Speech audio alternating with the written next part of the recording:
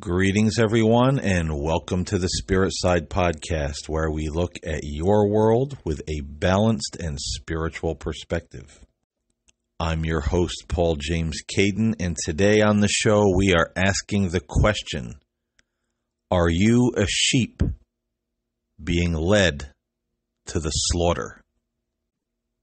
You know, I've said it time and time again on this show for probably a year now, on and off, how much I've noticed people are absolute followers. They can be convinced of anything by anyone for any reason. It doesn't matter what the truth is. It doesn't matter how much research you can do or evidence you can show to prove to people that they are on a path that is going to eventually hit the wall in a very big and a very bad way. They just don't want to hear it. It's like the entire world is now divided up into cults. Now, that's something else that I've been saying for a while now, and now other people are starting to say it. I'm seeing it on blogs. I'm seeing it on YouTube channels. There's a gentleman who has a comedy channel, and sometimes he rants. And he had kind of a serious comedic video the other day where he was talking about it seems like everybody is in a cult. They're following these personalities. They're following these politicians. And the funny thing about it all is that all these different people look at everybody else and talk about how blind they are, how stupid they are, how ignorant they are. They call one another sheeple. When every single one of these people would fit every single one of those descriptions. They're all sheeple, following the tune of their preferred Pied Piper wherever it may lead them. And believe me, in the end, it's not going to lead anywhere good. We've talked on this show in the past about the globalist agenda, about our government, our military spending billions, possibly trillions of dollars over the years, learning how to control people, how to manipulate people, how to get people to follow the cues that you want them to follow. And this is why our government, and this is why our military and different branches of our government have studied things like waking hypnosis or the power of suggestion. This is why they study cults, and they pay very close attention to these leaders and see exactly what it is they do and exactly what it is they say that gets so many people to check their brain at the door and just say, yes, we hear and we obey. They're just not looking at that stuff to have a hobby or to figure out how it's done so they can help people, or warn people what to look for so they don't become victim of a mind cult or a religious cult or any kind of cult. They're doing it. They've studied these things and so much more when it comes to the mind and manipulation and control. They've studied those things for their own purposes. And another very funny thing is how every single person following these cults of personality in our society today all talk about how everybody wants to control everybody else. The people that follow politicians, oh, the government, the media, the advertising industry, oh, they all want to control us. They all want to manipulate how we think. All the conspiracy theorists, oh, look at the government and the media and all these people. They're trying to manipulate us and tell us how to think, trying to control us, trying to divide us. The religious people, look at everyone following the government and the conspiracy theorists.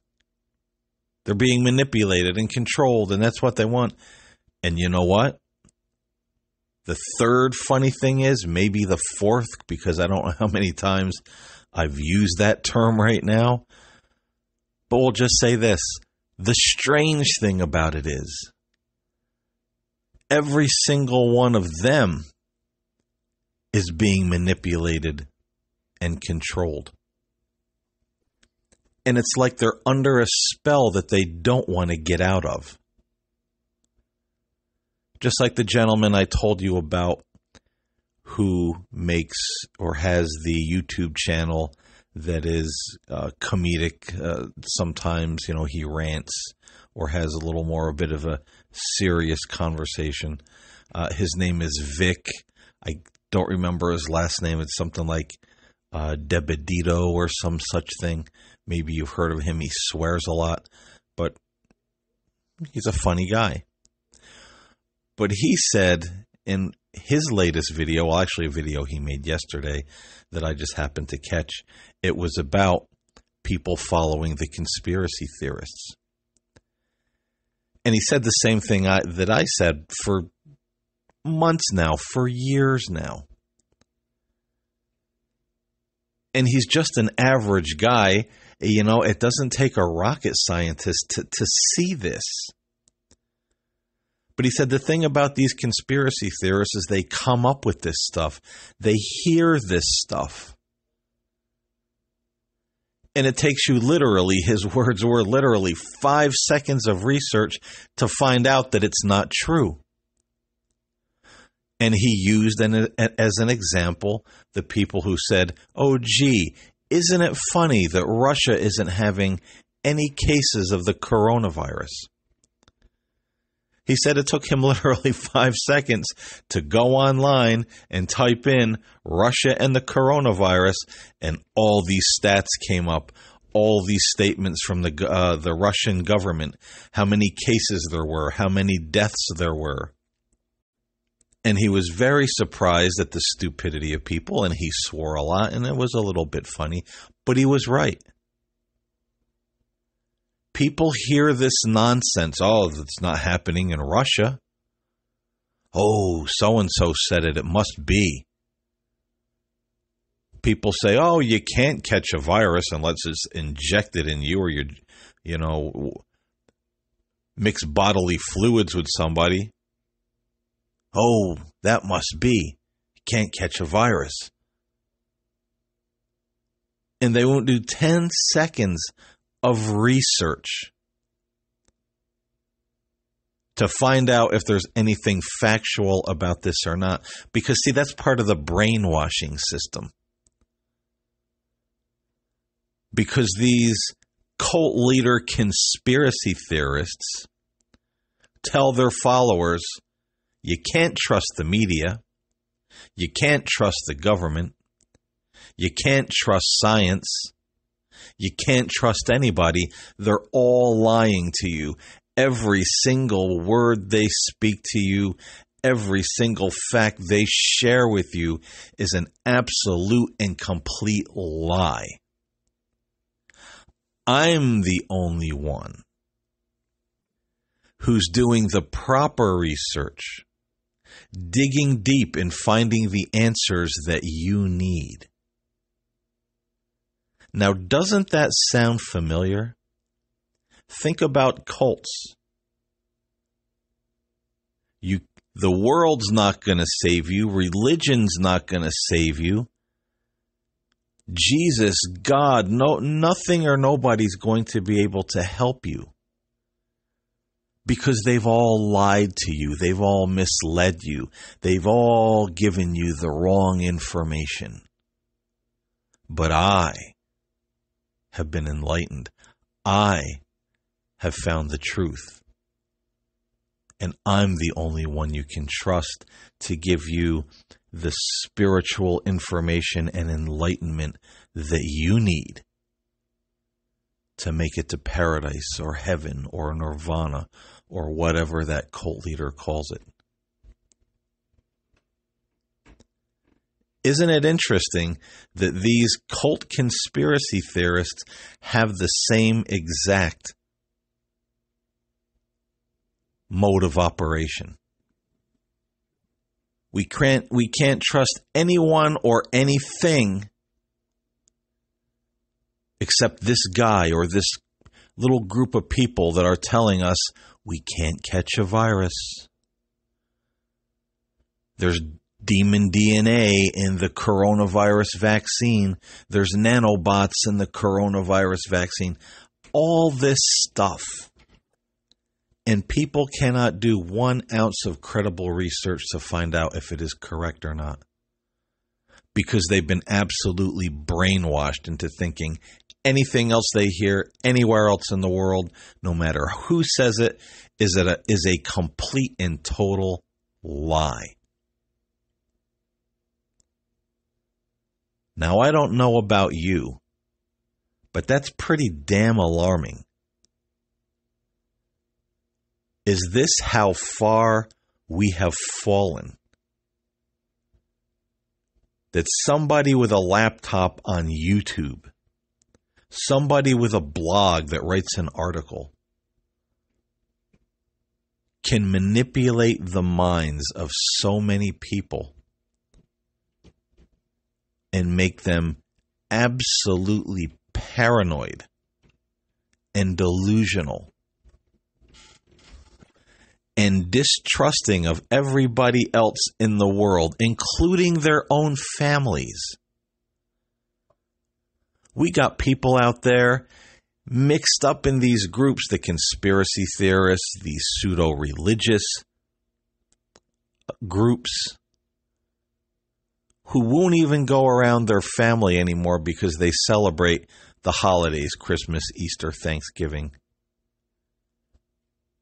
Because these people have convinced them that their poor, deluded family are just all sheeple, caught up in the system. They get their flu shot. Oh, well, that's one strike against them. They celebrate the holidays. The holidays are satanic. Oh, that's another strike against them. They believe in science or something that they saw on the news. Well, that's a third and a fourth strike against them. These people are no good. These people, and this is what, understand this. These people, the pseudo-religious communities and the conspiracy theorists, all tell their people this. Same thing that cults. And I've studied cults. And when I've studied cults, especially through the 90s, I went and sat in some of their meetings just to observe what they did, how they spoke, the literature they printed. It was a study in real time for me. And you know what? One of the things, besides I'm the only one you can trust, one of the things they always tell the people to rook them in, your family doesn't really understand you. They don't understand this path you're on. They don't understand this information that you've obtained in your life. Oh, but I do. We do. And don't let your family talk you out of going back to the way you were, to that world of illusion, that world of lies, that world of deception, that world of evil. Oh, you hang on to that light that you have. And brother or sister, you come to the right place or the right person to be able to hold on to and guard that light, because here we understand you. We are your brothers and sisters. We are the patriots. We are the chosen ones. We are the awakened ones. We are the ones who know all this information that may eventually end up saving the country and the world. Every single cult you could ever name.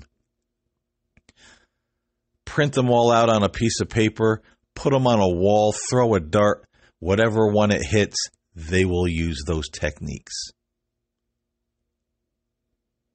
And people don't know it, people can't see it, and people don't care. Yet they sit around and talk about how blind and how sheeple everybody else is. They're all sheep being led to the slaughter, but so are they. Now let's talk about this guy, Donald Trump. And I know this is one that's going to make a whole lot of people mad, but snap out of it. You hear that? That's the sound of snapping out of it.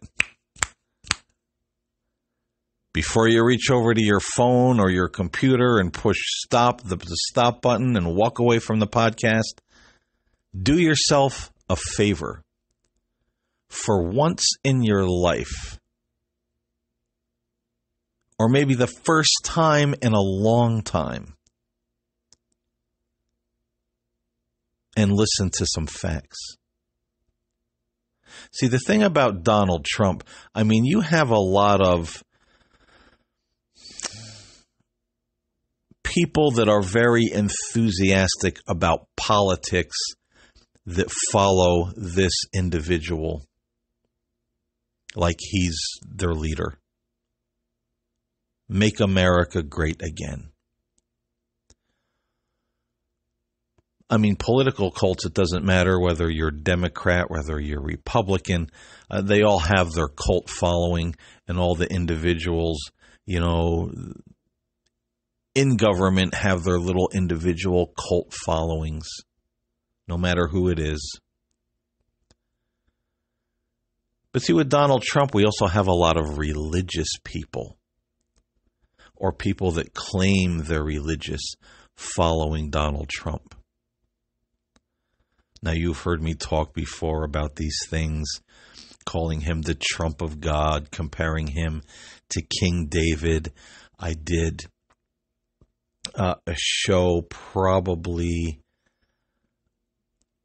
it was probably last summer, maybe the fall, where I read an article and I talked about it. It actually might have been last winter, early winter. But I read an article where it said that the South, down in the Bible Belt here in the United States, were replacing Jesus with Trump. They're so enthusiastic about Donald Trump. They think he's like this, almost like this Messiah figure. Now, you can go online and you can find people.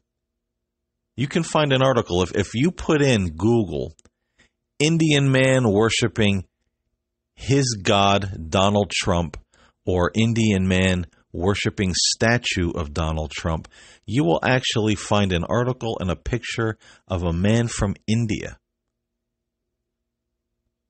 with a big homemade Donald Trump with his thumb up in his backyard, in a shrine, and he prays to it. That's not a joke. That's not a joke. That is a reality. And you will find other bizarre actions of people that practically worship this man or put him in some kind of biblical perspective. And then you'll hear people say things like, thank God for Donald Trump and Mike Pence. Oh, Mike Pence, he's a praying man. Donald Trump's not perfect, but he's got such a good team around him, and God's hand is on this man. Well, I would ask you, if this man, Donald Trump, has the hand of God on him, why is he trying to make such bad decisions where he wanted to start opening the economy back up by Easter? Well, it's almost Easter time at the recording of this podcast. It is April 12th, 2020, and we're going to be hitting the peak of the virus around that time. But then he's talking about, maybe we can open football back up. Maybe we can open the churches back up for Easter Sunday. We got to get this economy going. It's just a short period of time. We got to stay home, then we can all get back out there. Because he doesn't understand this. People that know Donald Trump say he's worried about one thing, and that's the economy. Well, actually, we'll break it down and say Donald Trump is worried about three things, and this is what they say about him. He's worried about the economy, money, and his numbers. He checks them religiously. He's addicted, always looking at his numbers, and if his numbers are down, Donnie's having a bad day. He doesn't care about people. This is why he wants to open the economy back up. Not to get people back to work because they love their companies and their companies love them. No. Because he just wants the economy moving along. Money.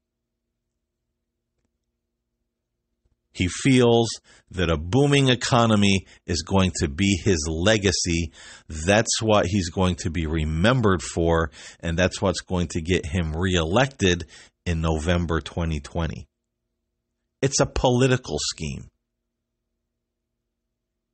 And it's also a selfish scheme. Because the best is yet to come. Let me read you something that I found today. I was thinking about making this podcast, and then I said maybe I'll do a different subject, but then my wife brought this to my attention. Here's the breakdown. Here's the greed, and there's many roads. You don't have to look far to find out how money-oriented Donald Trump is. As Vic D said, 5 seconds of research, you'll find out he doesn't care about you. He cares about money. His money. The money of the people that he's associated with. And here's one of them. Trump stopped Dr. Fauci from contradicting him when he pushed hydroxychloroquine.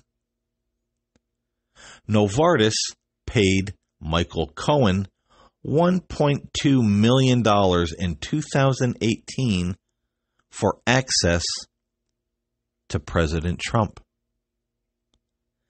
In February of 2020, Rudy Giuliani bought $2 million of Novartis stock. You probably already guessed the punchline. Novartis makes hydroxychloroquine. This is, when people say Trump is only for the billionaires, he's one of the elites. He just wants that big pat on the back for the people he's close to. Look how much money you made us. Oh, look how wonderful you are. He doesn't care about anything else. I mean, how opposite is that behavior from the hand of God is on him. That's not godly behavior. And now let's talk about Mike Pence, the praying man. Oh, that Mike Pence, what a good Christian he is. You know what? Honestly, I have to say it flat out. Mike Pence, the feeling I get from that man, the look of that man, his facial features, looks to me to be just another body snatcher church person. He goes to church. He sits in his pew. He smiles and he nods when the pastor gets excited. Yes, amen. But I think to me, he seems like the kind of man that goes through the motions. He can talk the talk. He can pray. Oh, it's Jesus and oh, my faith. But how much conviction does he really have? You see, this is something that people used to call a few years back churchianity. And these were religious people or Christian people that went to church, and they didn't really pay attention to or follow the teachings of Jesus. They were more just involved with the rituals and the doctrines of their church. And most of those churches were more enthused about their pastor than they were about Christ. Now, I've been to more than a few of those kinds of churches in my day where you went in there and, you sat through the sermon and you got up and everybody you talked to, it was pastor said, pastor said, pastor said, my pastor said, oh, pastor, so wonderful, pastor, pastor, pastor, pastor, pastor. And I'm sure each and every one of you know and have seen the phenomenon yourselves where when church is over and everybody's walking out the door, shaking the hand of the pastor, God bless you, have a good day, nice sermon, everybody's clamoring for this man's attention. Like he's some kind of movie star. But see, when those people go out into the world, they don't really carry through with the golden rule or the teachings of Christ. What matters to them and what they feel is right, is the right thing for their lives, is to go to church, to nod the head, to say amen, to wave the Bible, yes, amen. We can bow our heads and, oh, in the name of Jesus, oh, Father, they can go through all the motions. But is the heart in those motions? And see, I've always been a pretty good judge of character. I can look at someone and I can just get a vibe. Are they honest? Are they dishonest? Are they a good person? Do they like me? Do they not like me? Are they telling me the truth? Do they have, a hidden agenda? Or, I just get a feeling about people. That's why I do the kind of work that I do. And I'm sorry if that offends people, but that's the feeling I get from Mike Pence. He's a man of churchianity. And the big thing, before you throw a fit and say, oh man, this guy on this podcast, look what he's saying about Mike Pence and Donald Trump. Just think about this. And maybe this could help break that cultic mentality. Because there's no science between this, for this malaria drug being a cure for COVID-19. But Donald Trump says it, and it's all over the internet. People are saying, oh, here it is. Hydroxychloroquine, that's the cure for COVID-19. Donald Trump said it. It's not. There's no science for that. And people that think they're going to go just get this drug and start taking it or taking it as a preventive measure, many of them are probably going to die. Because this drug can cause seizures, it can cause heart attack, fatal arrhythmia. This stuff can jack you up And if they give it to you in the hospital, you have to have an EKG before they give it to you, and they closely monitor you while you're on it, because things can go quick really fast. But just because Donald Trump said, oh, yeah, it's the cure, I'm thinking of taking it. I might take it myself. He makes it sound like a Flintstone vitamin. You can just walk in the store, get it, pop it. Oh, it's fine. But there's that cultic mentality. Oh, Trump said it. It must be so. I'm going to do the same thing. Let's follow the leader. But back to Mike Pence. He sees this kind of thing going down. He sees what Donald Trump is doing. Does he intervene? Does he sit Donald Trump down and say, whatever he calls him, Donald, Mr. Trump, Mr. President, as a man of faith, I've just noticed A, B, and C. And maybe this isn't the direction we should be going in. Maybe this isn't what we should be telling the people. As a man of faith, as a praying man, as someone who supposedly follows the way of God, shouldn't he be trying to intervene? Shouldn't he be trying to not criticize, but help Donald Trump? And if Donald Trump throws his little temper tantrum and somehow throws Mike Pence out and gets a new vice president, wouldn't it be more honor to say, you know what, somehow I was ousted from that position because I tried to do the right thing? I tried to get this guy and the people around him to do the right thing for the American people. Because we're all brothers and sisters. We're all God's children. I mean, wouldn't that make sense? Anybody out there listening to this show who is spiritual or religious and you have convictions and you care about other people, and you believe that when we leave this world, we will answer for what we've done here, isn't that your first inclination? I would intervene. I would try to talk to this guy. I would try to help. I would try to do what I could to change this trajectory that we're on before it gets even worse. I mean, these are just a couple of things to think about when we're in this cultic mentality. Following these people, and why?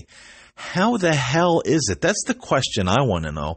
How the hell do we even get to a point where we start setting these people up as leaders in our lives? How does that happen? Because somebody else said, oh, here's the person we should follow? Or 5 other people said, here's the person we should follow? Monkey see, monkey do. We don't want to go against the grain. Peer pressure. What is it? How do we find ourselves in these positions where we're following these people? Because, again, a little honest research is just going to blow the lid off of the whole operation. I don't care if it's Richie from Boston, which is a guy on YouTube. I don't care if it's Donald Trump. I don't care if it's Mike Pence. I don't care if it's any other politician or any other one of these people on the internet. I mean, there's one guy on YouTube that people, follow him like a Pied Piper. And he's a convicted, what do they call it? when you when you've had sex, and I think it was unwilling sex with a minor. I think he actually raped her. He did time for it. He was in prison. He got out of prison. He had a YouTube channel. He did this. He went to prison. He got out of prison. He started another YouTube channel. And people just...